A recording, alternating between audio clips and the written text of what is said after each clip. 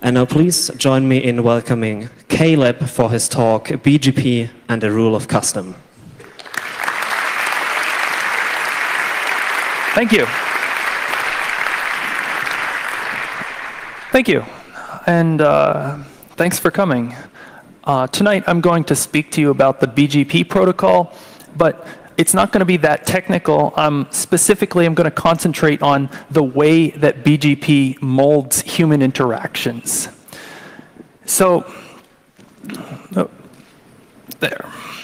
I'm aiming at making this a reasonably accessible talk, so if you catch me using slightly incorrect terms for something, consider that I'm optimizing not only for the clarity of the correctness, but also for the widest possible audience. So, protocols that are at their root systems of governance. So I'm going to propose a framework to think about governance, and then as I describe BGP, we'll be able to analyze it through the lens of that framework. And so as my slide shows here, I find it useful to dichotomize governance systems into either institutional, like democracy, or network, like the family, or like the CCC. And when you think about institutional governance, think about democracy, think about law, think about rights, equality. These are all concepts which are protected for us by an institution. In this case, it's the state.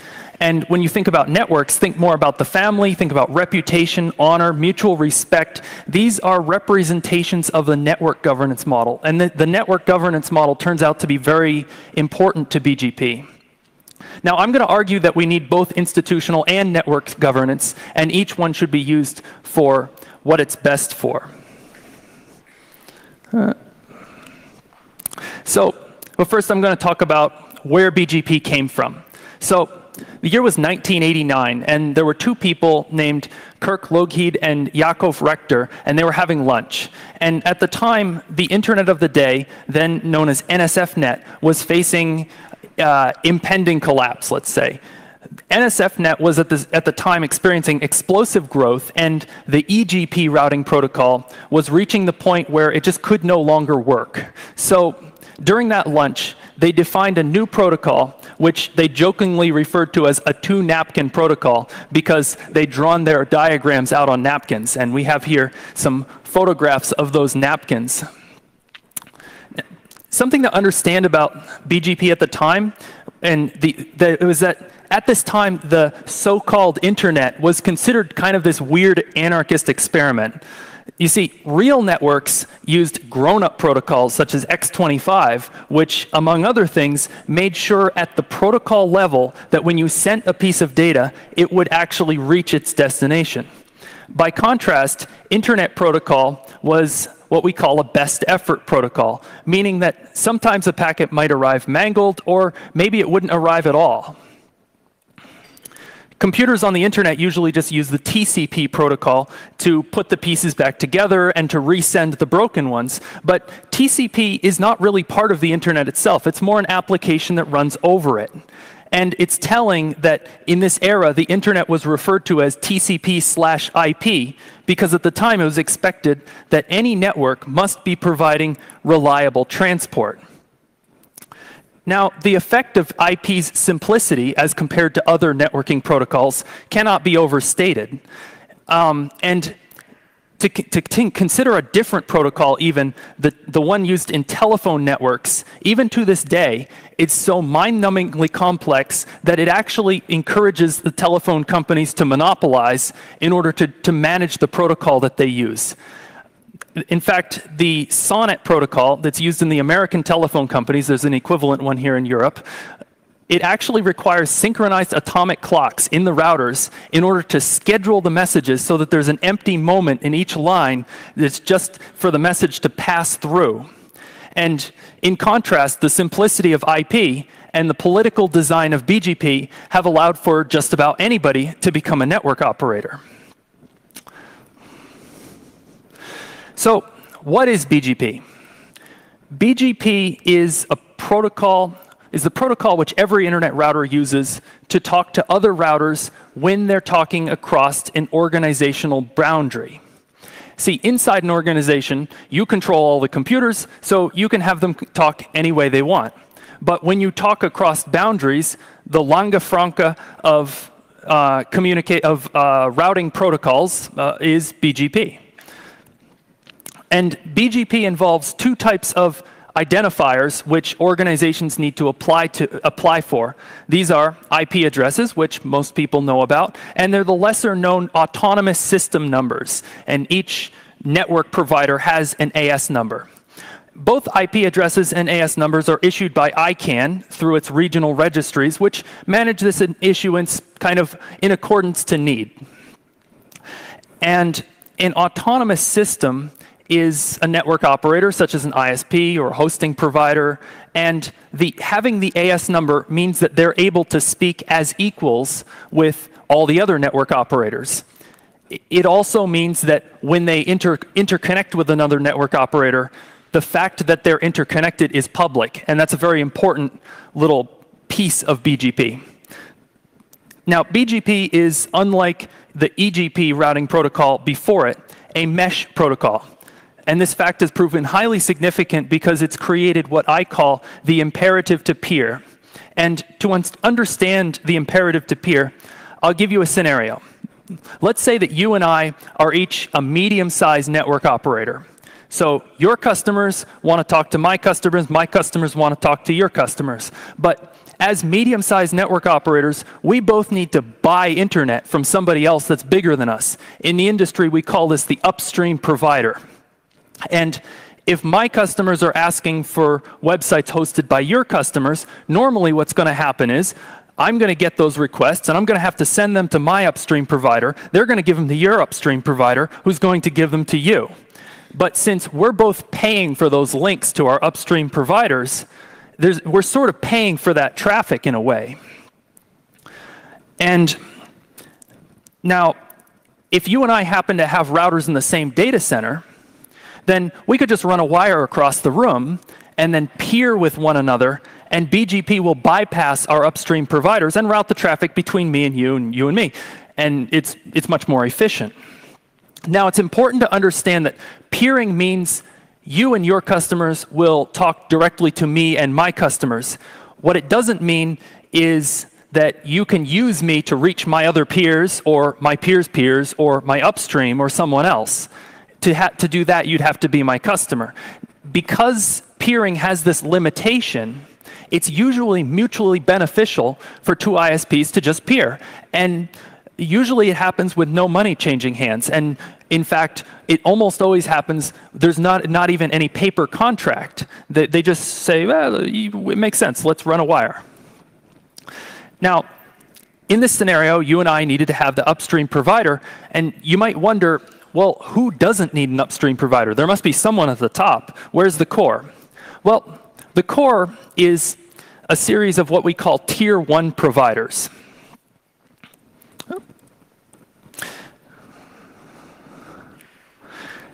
And in this picture, we have white lines, which represent the peering agreements, and the red lines represent the customer agreements. The tier 1s are the people up at the top, and they can reach anywhere on the internet using a peering agreement or a customer. They don't need to buy internet from anyone. However, they do need to pay the upkeep on their massive fiber optic networks, which give them the global reach to get these peering agreements and to get these customers, which makes them a tier 1 in the first place. And you can also see some interesting things. In the case, you can be a customer and also a peer, and you can also have multiple upstream providers.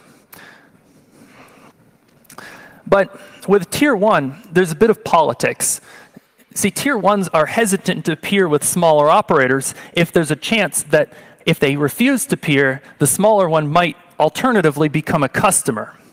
And so it's a bit like marriages between wealthy families, because peering between tier 1s, it's a complex process, and they're each striving to ensure reciprocity of value. Now, Small networks, on the other hand, they're not so concerned about this, and so they're ready to peer with each other quite liberally. And this has created a situation known in the industry as donut peering, wherein the tier ones are actually increasingly being routed around. And it's worthy of reflection, the fact that while Sonnet, with its synchronized atomic clocks, has made an incentive to monopoly, BGP, with its imperative to peer, has created a situation where monopoly is discouraged. However, this system also has means of preventing bad behavior on the internet, which it works astonishingly well, while at the same time preserving almost absolute free expression. So this is a chart of the percentage of all email that is spam. And to understand why this chart is remarkable, consider what a bad protocol email is. Email is basically a push protocol with an unlimited free speech. So all you got to do is get on the internet, fire up a mail server, and you can just send spam to anyone. It's magic. So really, this percentage should be like over 99%, but it's not. Well, email is an old and heavily used protocol, and the network operators have made it kind of a special case. Email is actually one of the few protocols where messing with it can get you kicked off the whole internet. Even if you have your own network AS number, even if you are a network operator with peers and everything, you can still get chucked off the internet if you mess around with mail. So I'm going to try to explain how this works, and I'm going to do it by trying to think of different types of actors that exist in the internet service sphere. So there's a lot of actors, of course, but I've made these four main categories, which I think helps to explain the situation. And they're the customer, the provider, the network operator, and the civil society organization. So the customer is someone like me. I take an IP address on loan from my cable provider at home, and I take one from my web hosting provider. It's not my IP address, and it's not assigned to me. It doesn't have my name on it, and they can take it back when I stop working with them. But that means I have relative anonymity, because I'm not out there looking for peers. I have my provider. They know who I am. They know me. I know them. Nobody else needs to know who that IP address is associated with. However, my provider can trivially turn off my access to the internet, but by the same token, I can usually choose which provider to patronize as well, modulo the monopolies and the cable companies. Providers, on the other hand, they're not anonymous. They have to maintain relationships with network operators. They have to seek customers. They're out in the public. Providers also have an incentive to keep customers, so they can't be obviously scammy, and they shouldn't. They can't provide bad service. They probably shouldn't be scummy, and they can't provide bad service. They also have an imperative to stay friendly with at least one network operator. If all the network operators just hate them, then they can't find internet. Providers have their own IP addresses. They're assigned to them from the internet registries. And so they can connect with multiple network operators, including even having peers, although in practice they often keep their networks fairly simple. But because of the way BGP exchanges information, their peers and their providers are publicly known. Whereas me, the little customer, borrowing an IP address, I'm fairly opaque. Now, network operators, they're somewhat like providers. They provide a service, but in general, they make their business around providing raw internet access to smaller providers, and that's why I've differentiated them. Network operators are very much not anonymous. They have to have large numbers of peering agreements and customers, which, again, all of these connections are transparent because of the way BGP works, and they're strongly pressured by the imperative to peer. If they're not able to find peers, then all the network traffic will have to be paid for. It can even squeeze them out of the market. They do have some powers, though. They can refuse to peer with a network operator, and they can even disconnect a customer which they might do to maintain their reputation. Last group here is civil society. These are organizations like Team Simaru and Spamhaus. They dedicate their time to shedding light on the bad guys of the internet. They're not anonymous as organizations, although their members can be hidden. And they also maintain lists of IP addresses and AS numbers, which are either known to be operated by spam organizations or which are just unused and shouldn't be existing. Internet civil society doesn't have any direct power, but their power comes from their reputation for providing valid and useful data. They're also able to do their job because of the transparency of providers and network operators, which is built into BGP. I'm going to tell you a story about two providers. One is called Mikolo, and the other is called PRQ. Both of these organizations were founded in 2004, and both of them have been subject to certain controversy, but tellingly, one of them still remains with us, and the other one is long gone. So this is the splash page of Mikolo back in 2008 before it went dark. Mikolo was founded by a 19-year-old student named Nicola Mikolo, and it thrived for 4 years before being taken down. Mikolo provided what's known as bulletproof hosting. That means hosting where the provider will keep your server online no matter what you do with it. Bulletproof hosting providers choose not to cooperate with civil society or even law enforcement unless they're forced to. And in November of 2008, the Washington Post gathered some damning evidence that Mikolo was a hosting provider mostly interested in providing service for spammers. What's interesting is that rather than send this evidence to the police, they sent it to Mikolo's network operators. Like many providers, Mikolo bought internet access from two major network operators. In this case, it was Hurricane Electric and Global Crossing. When Hurricane and Global Crossing were given this information from the Washington Post, they voluntarily chose to abruptly cease doing business with Mikolo, and the provider was caught off guard, and it and all of its customers went offline. Here's the global volume of spam, which dropped that day by as much as 75%. Needless to say, no other network provider was ready to begin selling service to Mikolo, and their business crumbled. Now, PRQ is in some ways similar to Mikolo. Hey! And in some ways, they're quite different. PRQ was founded by two Swedish guys known in BitTorrent circles as Annikata and Tiemo, and they provide what I call last resort hosting. They've hosted highly controversial websites such as WikiLeaks, but they're probably best known for hosting the Pirate Bay. The Pirate Bay stands out as probably one of the most famous websites to publicly flaunt copyright, going to the extent of actually publishing abuse complaints along with their sarcastic and humiliating responses.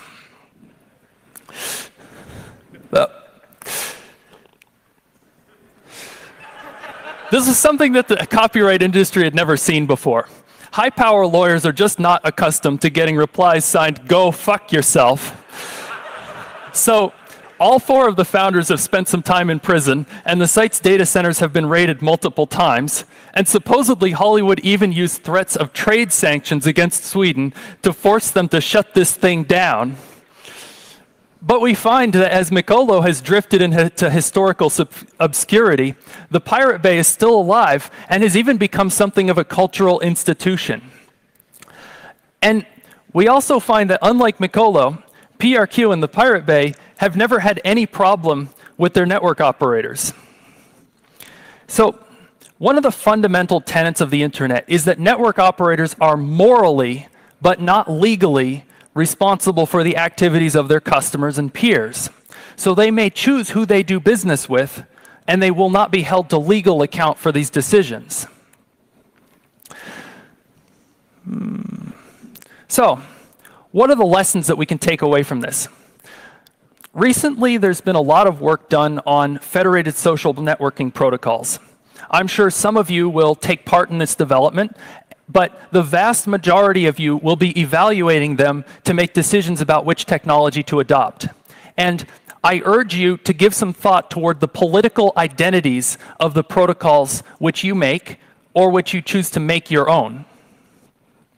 Like many things, Systems of communication are defined largely by what they reject, whether that be packets larger than 1,500 bytes or Nazi propaganda. And in a protocol, I identify three main ways that these rules can be defined. The first is what we hard code into the software source code. Some examples are message formats and permission systems, but hard-coded rules can be extended further with cryptography and especially with blockchains. Hard-coded rules are a perfect example of institutional governance.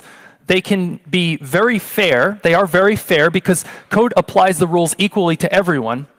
And for things which we consider a basic human right, such as private communications, and things which are easily quantifiable in software, hard coding can be the best solution.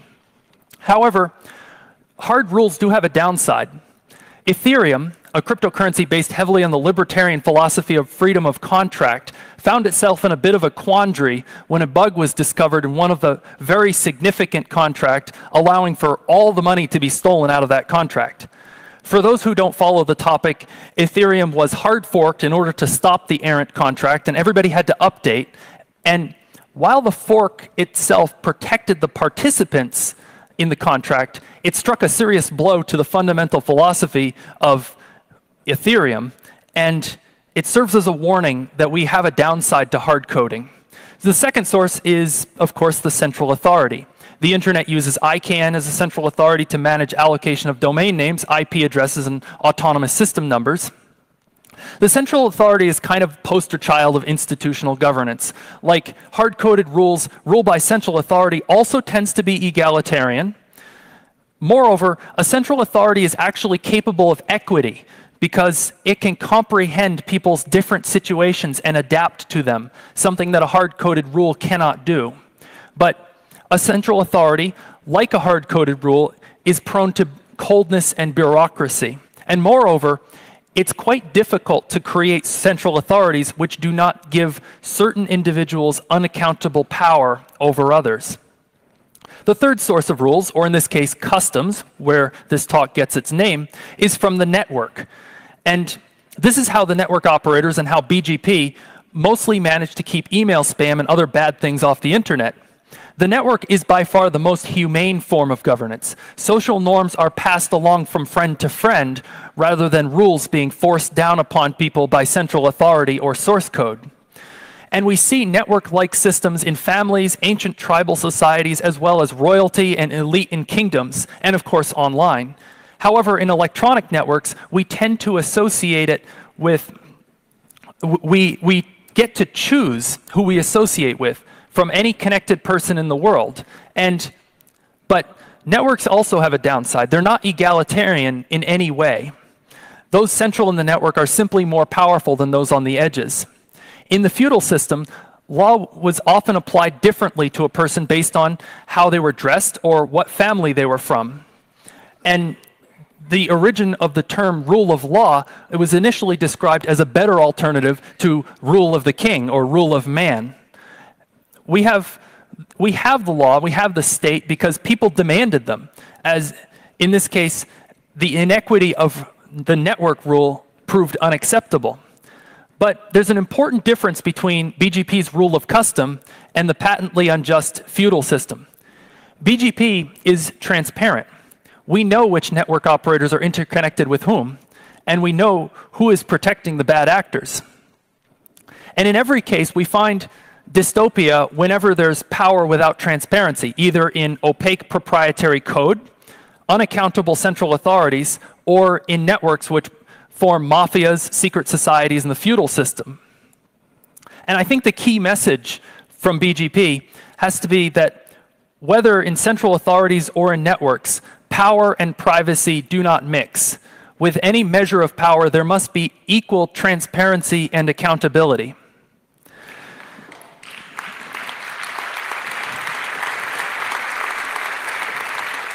So in closing, I hope you go out there and make protocols and make systems which far surpass what we have today. And to do that, I suggest looking at the past and what protocols have been highly successful and try to identify why they worked. Also look at the ones that didn't work. Look at the things that died in this hellstorm of spam. And try to keep it simple. I developed some software before, and something I learned the hard way is that complexity becomes the enemy of adoption. So maybe it's a good idea that we all write our protocols on napkins. Thank you.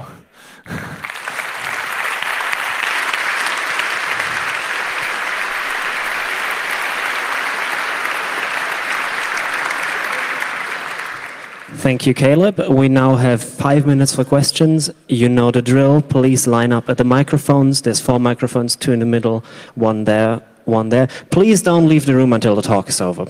If you stood up, you can leave, but the rest, please stay seated. You can spare 5 minutes. It's a lot of noise if people keep leaving during the Q&A. Microphone number 1, please. Hello. I'm Mem from Sweden. I really like your talk to have an overview of this. I think it was mostly correct. I would say that I'm working with both BGP and DNS. I have no association with ICANN, but I think you put them on you give them a bit too much power. They are not that powerful as you describe them. They don't decide everything about DNS and everything.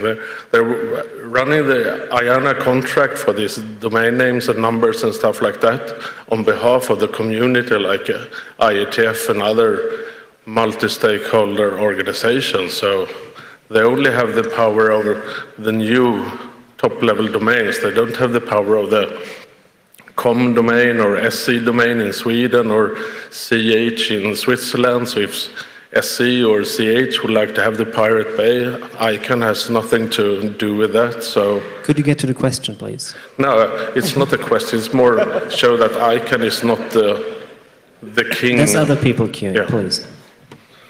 Microphone number 2, please. Thank you. Great lecture.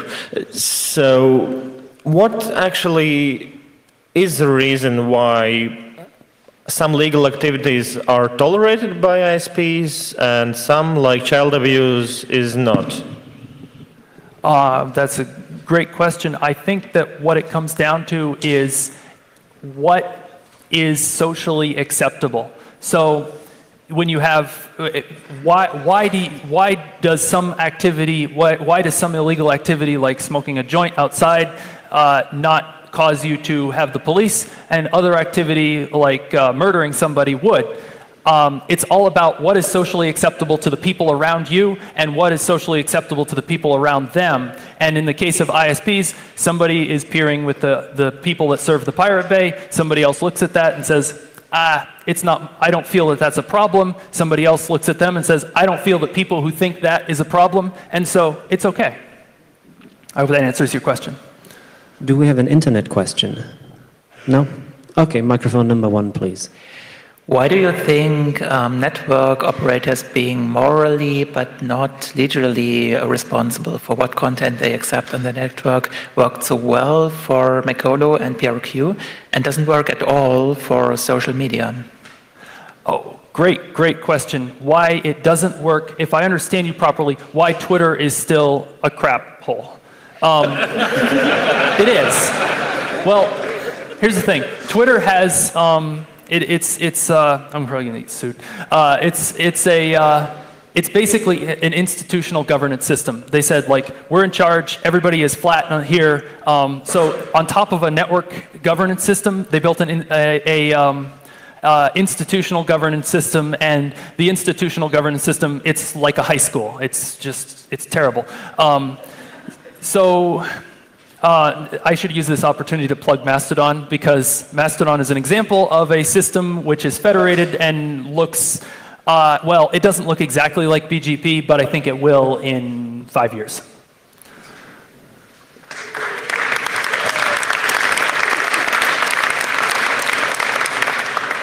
One hopefully brief question from 2, please. Yes, hi.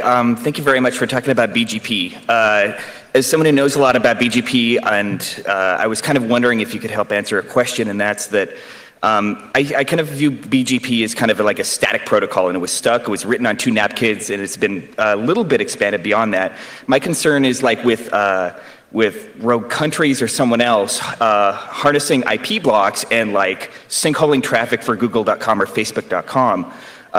which has happened several times in the last couple of years. Can you think of a way where you could either get BGP to conquer that problem, or with a new decentralized protocol to conquer that problem? Filters, filters, filters, basically. I don't know that much about BGP, but I know that some people are in the business of making their filters from the data that's in the Whois database that just say, this is what you're allowed to announce. Cool. We'll build a filter. That's what your box can send to us. The problem is that ISPs are lazy, and we don't have standardized stuff for making these filters. So we end up with a lot of people just putting no filter and saying, yeah, you announce whatever you want, and then China announces Google, and all the traffic goes like this. And that's all for today. Thank you, Caleb. Thank you.